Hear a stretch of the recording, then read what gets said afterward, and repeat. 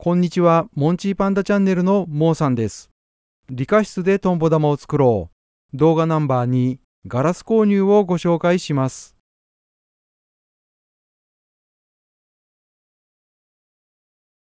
前回の動画1では、佐竹ガラスさんと A3 インターナショナルさんをご紹介しました。今回の動画2では、きなりガラスさんをご紹介します。きなりガラスさんのホームページを見ながら説明していきます。ガラスを開きます。下から A シリーズ、B シリーズ、CX シリーズ、C シリーズと出てきます。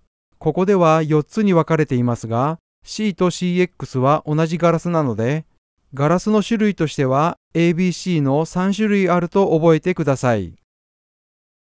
こちらは品番を示しています。A シリーズは A から始まる品番と AKC から始まる品番があります。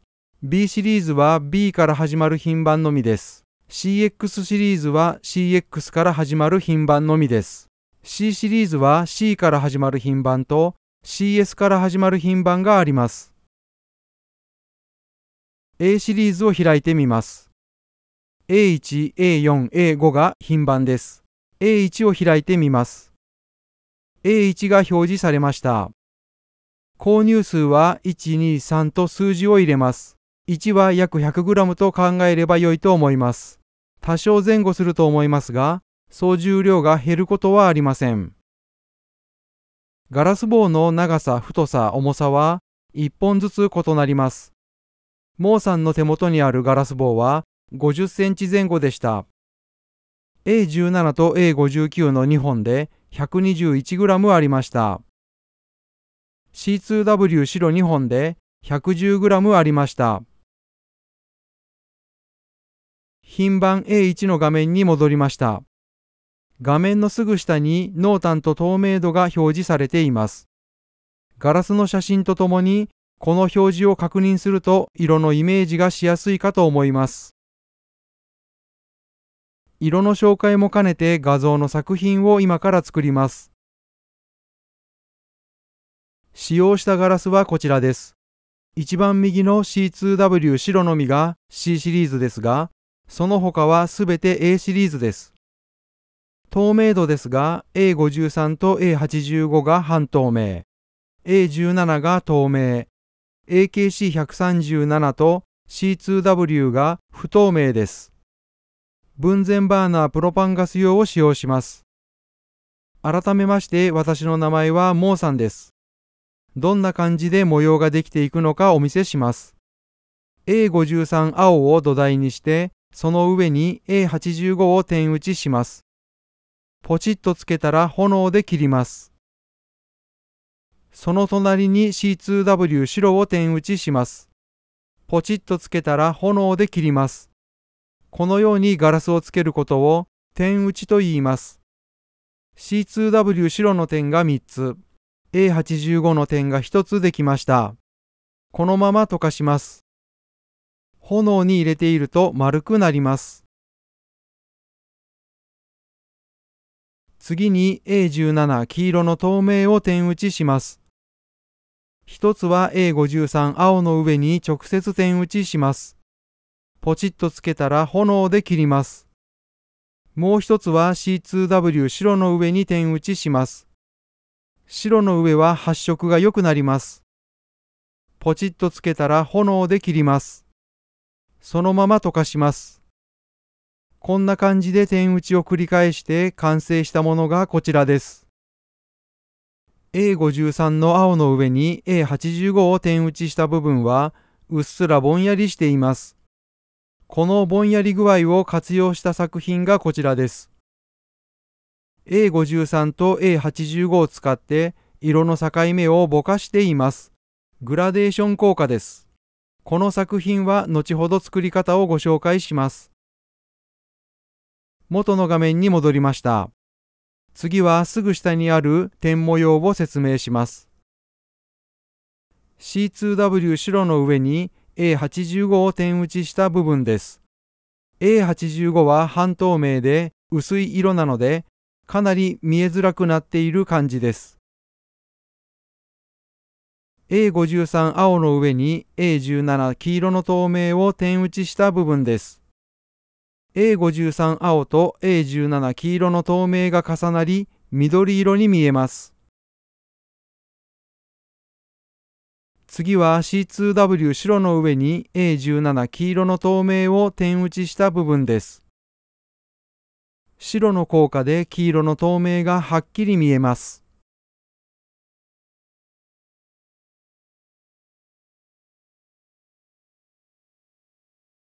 こちらは AKC137 を点打ちした部分です。AKC137 は濃い色です。A53 の上でもC2W 白の上でも色がはっきり出ています。モーさんはガラスを選ぶときに透明度をよく参考にしています。続いて先ほど紹介したこの作品を作ります。A53 と A85 の半透明同士の重なりでつなぎ目がグラデーションになります。分前バーナープロパンガス用を使用します。使用したガラスは A11 無色透明と先ほど紹介した A53 と A85 です。A53 に A85 をかぶせる感じで乗せます。そのまま溶かします。溶けた状態です。先端に A85 のガラス棒を接続します。A53 のガラスを溶かして細くします。先ほど接続した A85 のガラス棒を切り離します。先端に A11 透明を乗せます。そのまま溶かします。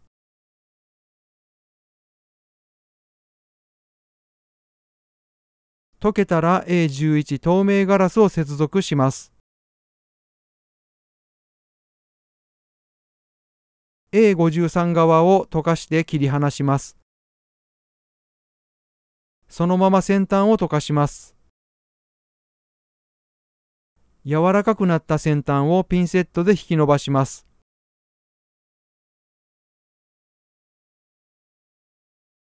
徐々に曲げて輪っかを作ります。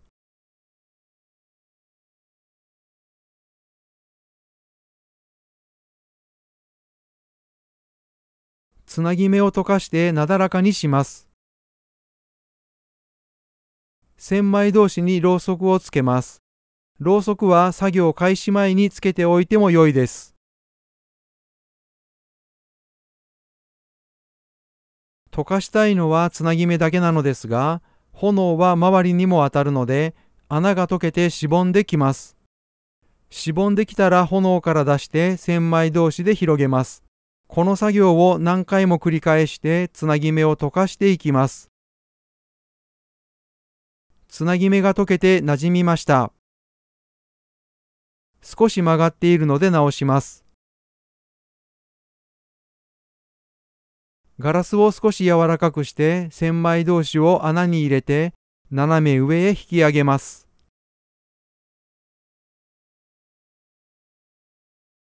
直りました。冷たいピンセットで触ると割れる可能性があるので、温めてから本体を握ります。ガラス棒を溶かして切り離します。これで完成です。炎から出して17秒後にパーライトに埋めてゆっくり温度を下げます。30分から1時間ぐらいはそのままにしておきます。完成品です。A53 と A85 の半透明ガラスにより、つなぎ目がグラデーションになりました。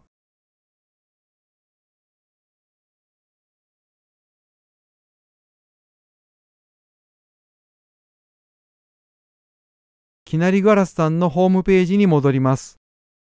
ガラスロッドの特徴を開きます。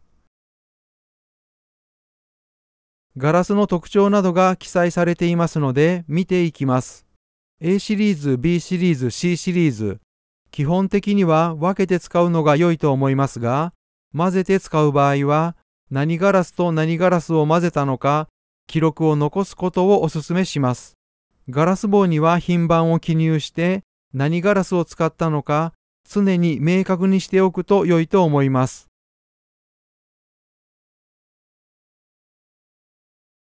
緑の線の部分ですが、A ガラスと BC のガラスを混ぜると黒く変色する場合があると書いてあります。実際にお見せします。分線バーナー都市ガス用を使用します。左が A シリーズ A136 半透明ピンクです。右が B シリーズ B6 赤です。赤いガラスは温度が高い時だけ黒く見えます。A ガラスに B ガラスを巻きつけました。そのまま溶かします。巻きつけた赤いガラスを溶かしています。ここでどれぐらい溶かすかで黒い変色具合が変わってきます。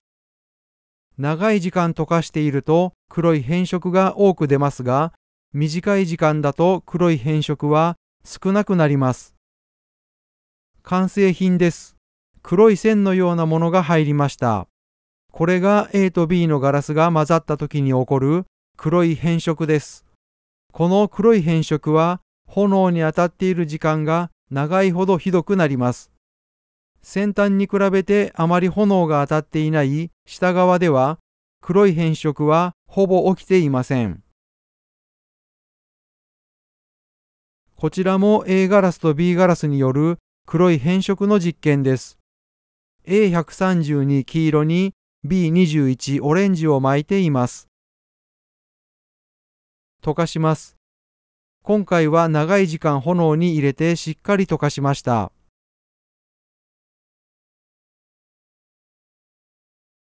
完成品です。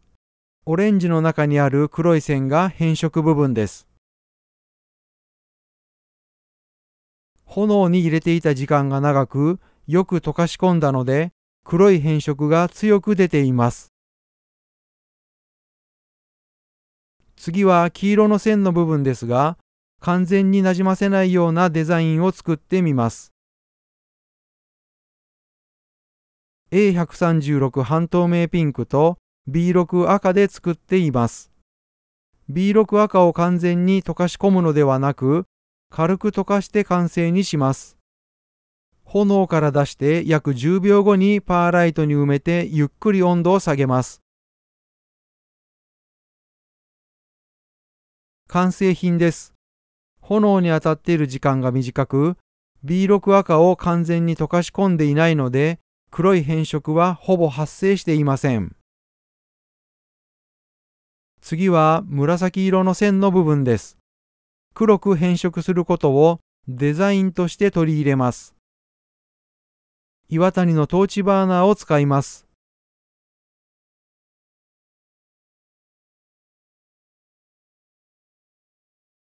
A85 と B25 で作ります。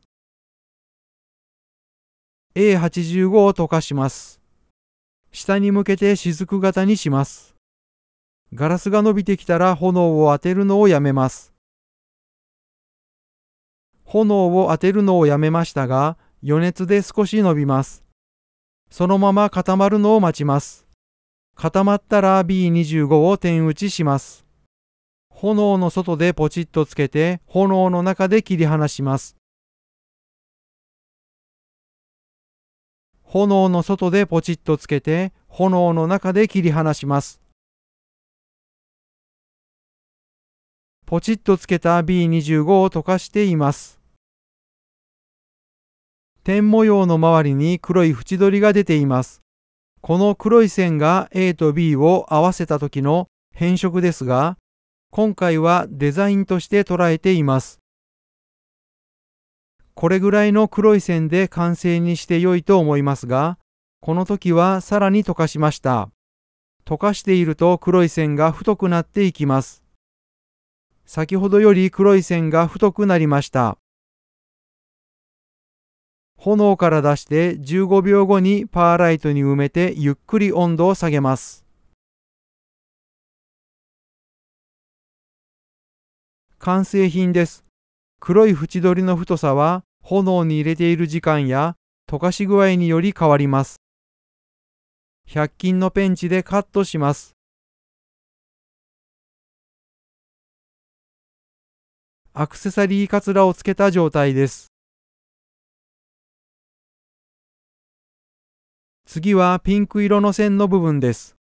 黒い変色の対策としてクリアガラスを挟んでとあります。その一例をお見せします。対策の内容です。先ほど黒い変色実験で使っていた B6 赤を無色透明なガラスなどで覆います。これが黒い変色を防止する対策です。分線バーナー都市ガス用を使用します。B6 赤と C1W 無色透明です。B6 赤を C1W 無色透明で覆います。赤の上に乗せた透明を溶かさないように次々と透明を乗せていきます。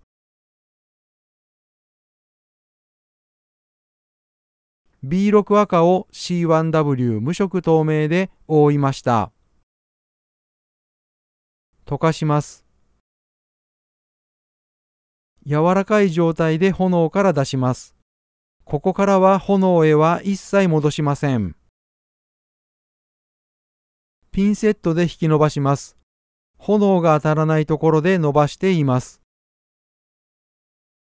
透明で覆われた赤いガラス棒が完成です。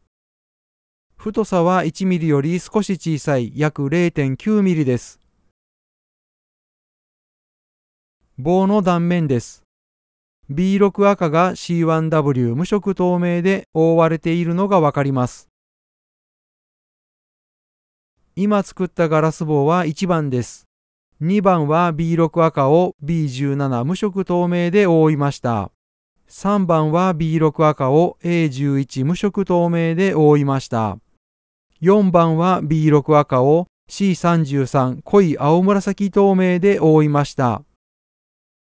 5番は B6 赤を C38 乳白で覆いました。6番は B6 赤を A136 半透明ピンクで覆いました。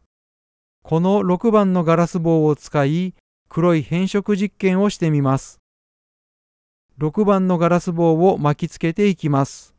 左手のガラスは最初の黒い変色実験でも使用した A136 半透明ピンクです。巻きつけたらそのまま溶かします。溶けたら実験は終わりですが、アクセサリーにするために作業を続けます。ガラス棒を先端に接続します。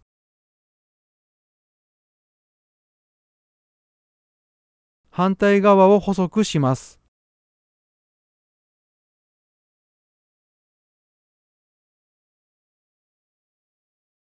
先ほど接続したガラス棒を溶かして切り離します。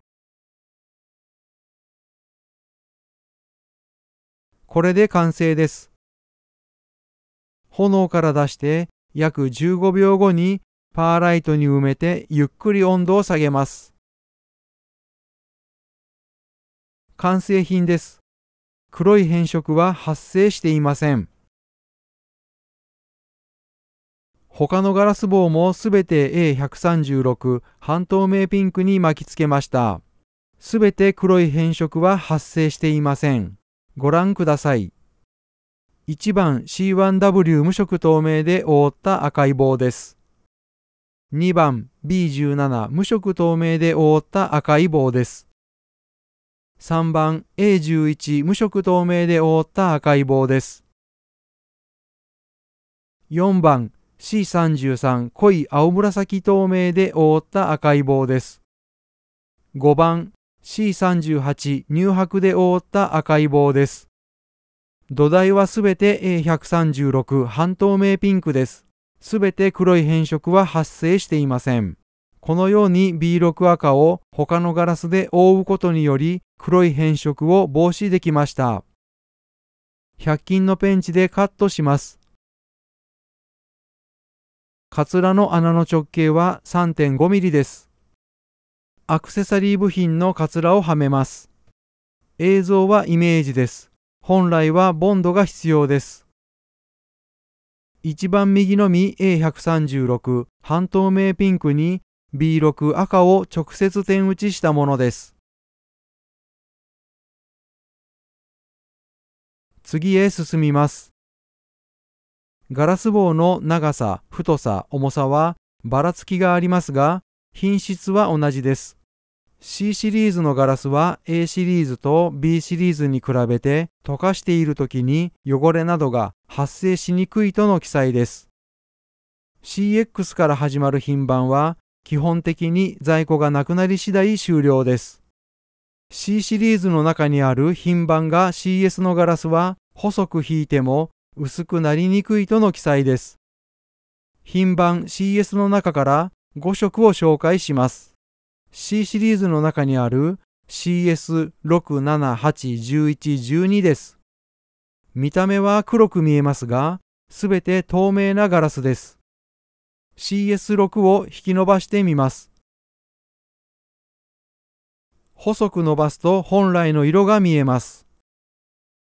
5本すべて 1.2 ミリぐらいにしました。左から CS6、7、8、11、12です。次へ進みます。A シリーズの中にある品番 AKC は細く引いても色が薄くなりにくいとの記載です。先ほど紹介した CS ガラスと同じ意味です。A シリーズのガラスは扱いやすいとの記載です。おそらく溶けやすさとか保温力からそのような表現が使われていると思います。B シリーズの中にあるKB から始まる品番は細く伸ばしたときに薄くなりにくいとの記載です。先ほど紹介した C シリーズの CS、A シリーズの AKC と同じ意味です。しかし KB は販売終了しています。ハーフサイズ品ですが、ガラスの品質は同じです。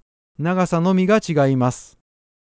CS1W1 白とC2W 白を比較すると、細く伸ばしたときに CS1W1 の白の方が色が残るとの記載です。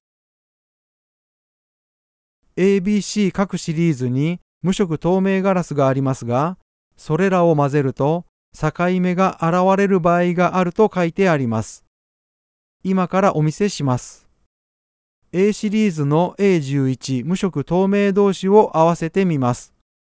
A シリーズと A シリーズでは境目が現れることはありません。次は A シリーズと C シリーズの無色透明を合わせます。左の A11 無色透明は炎の中で少し黄色に見えます。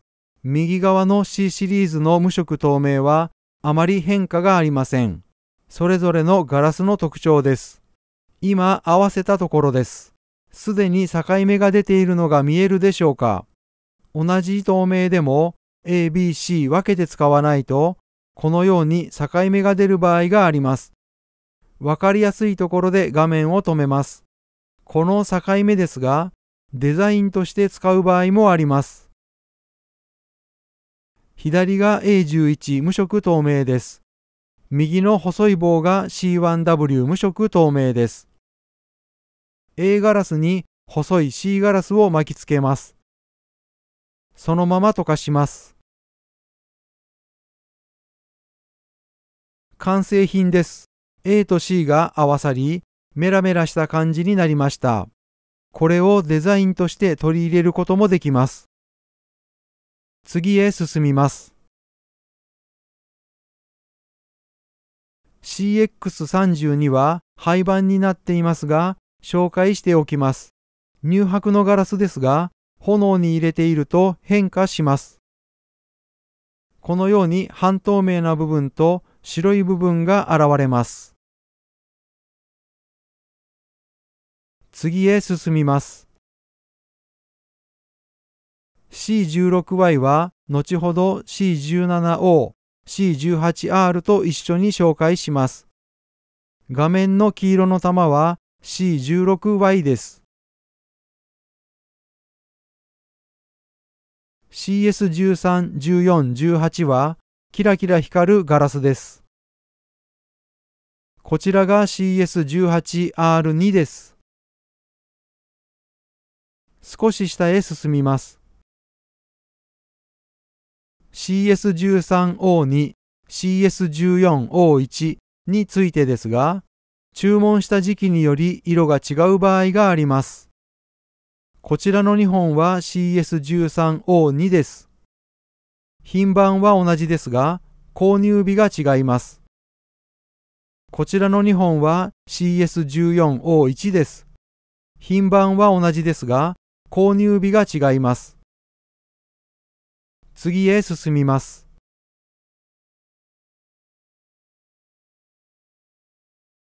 C16Y、C17O、C18R はここで紹介します。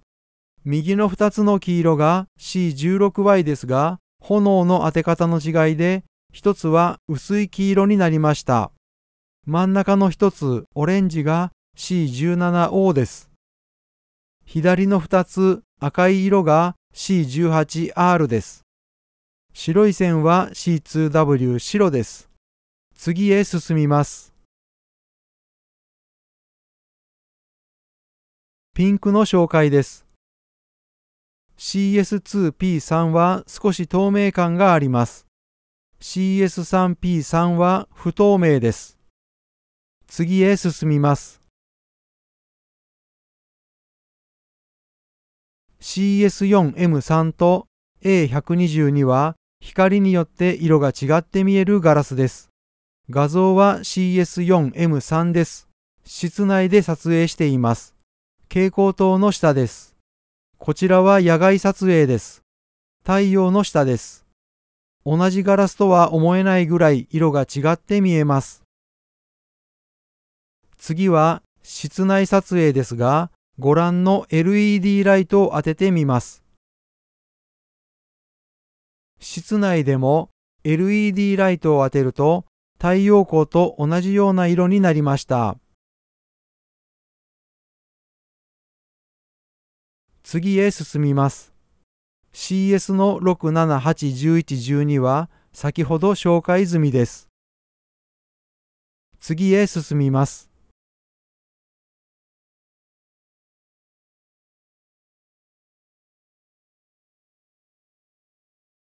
黒いガラスについて説明します。従来の黒いガラスは1番の酸化塩で作業していると銀化することがありました。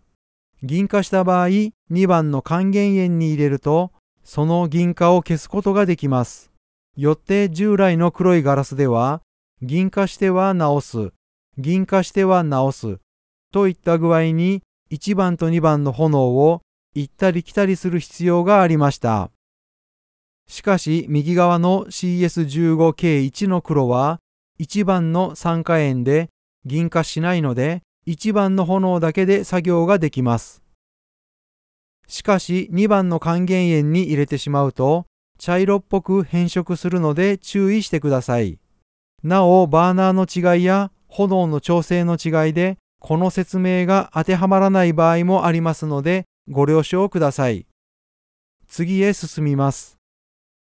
A シリーズの金赤について説明します。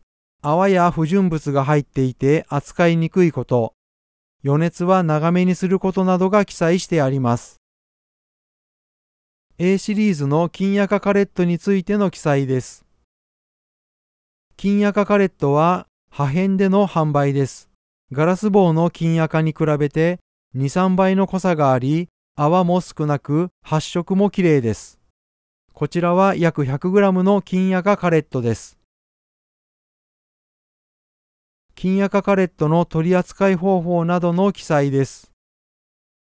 こちらは動画ナンバー42の B の場面です。42の B では金赤カレットを粉にする方法を紹介しています。次へ進みます。A27 の白ですが、ガスが多めの炎で作業しないと艶消しになることが記載されています。A27 のガラス棒を粉にして使うのも面白いと思います。ガラス棒を粉にする方法は動画ナンバー41と42で紹介しています。映像は AKC137 の玉に A27 の粉をつけているところです。このまま溶かすと玉が艶消しになります。左側は AKC137 本来の色です。そこに A27 の粉をつけると真ん中と右側のように艶消しになります。真ん中は少なめで右は多めに粉をつけました。左は CX82 本来の色です。右2つが A27 の粉をつけたものです。左が A85 本来の色です。右が A27 の粉をつけたものです。左が A136 本来の色です。右が A27 の粉をつけたものです。左が C1W 無色透明です。玉の中心に見えているものは離型剤の跡です。右が A27 の粉をつけたものです。次へ進みます。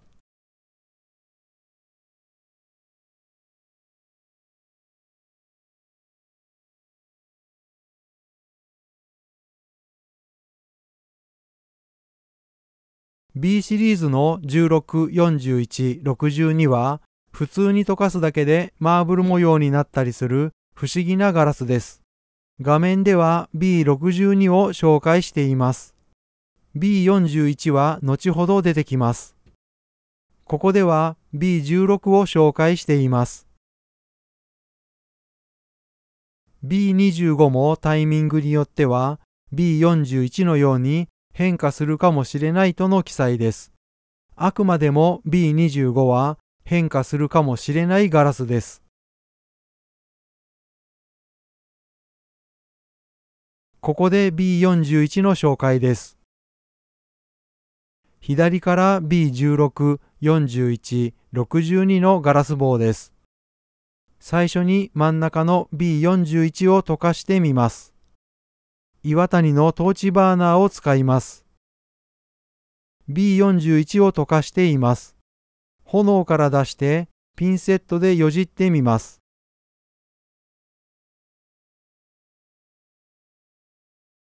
次は B62 を溶かします。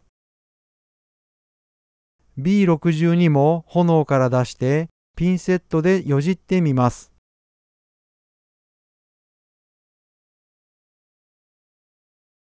B62 を溶かして水の中に切り落とします。ハサミは100均のものです。B62 を切り落としました。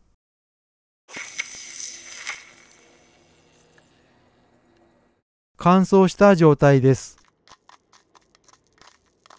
次は B16 を溶かします。B16 もピンセットでよじってみます。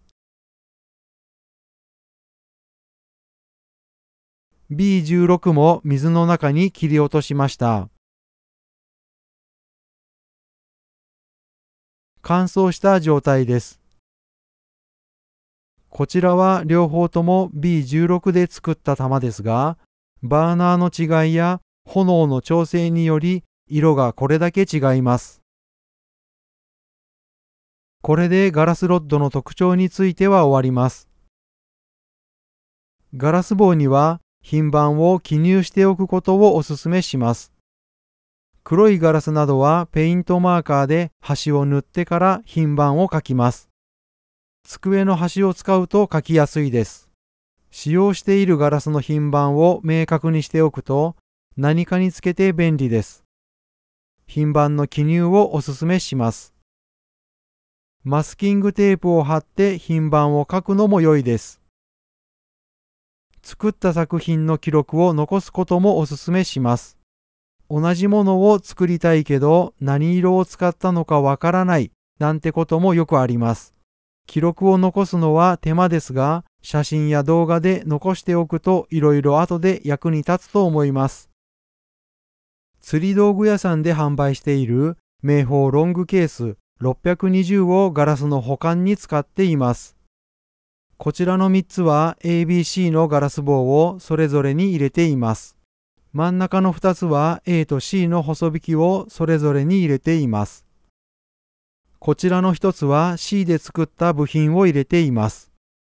部品をいくつか紹介します。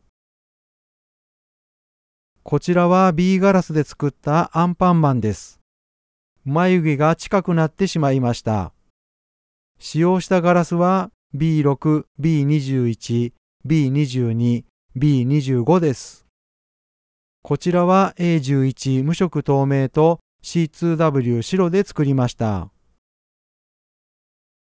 こちらは A11 無色透明、C2W 白、CS3P3 ピンク、A17 透明黄色で作りました。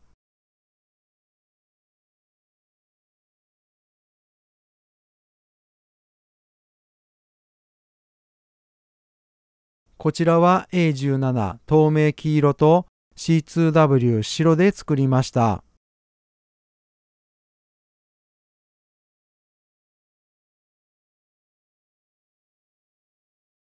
ピンセットで握ったパーツは A114 と C2W 白で作りました。後ろの玉はこのパーツを入れたものです。こちらはお花のパーツです。この花は C ガラス4色で作りました。花芯部分の CS17R3 金赤は使用した量が少なすぎて完成品を見てもほぼ色が出ていないように感じます。CS17R3 の金赤は廃盤になっていますので、代わりになるものは A シリーズの A323 もしくは金赤あたりかなと思います。こちらは4色で作りました。金赤のみ A ガラスで、その他は C ガラスです。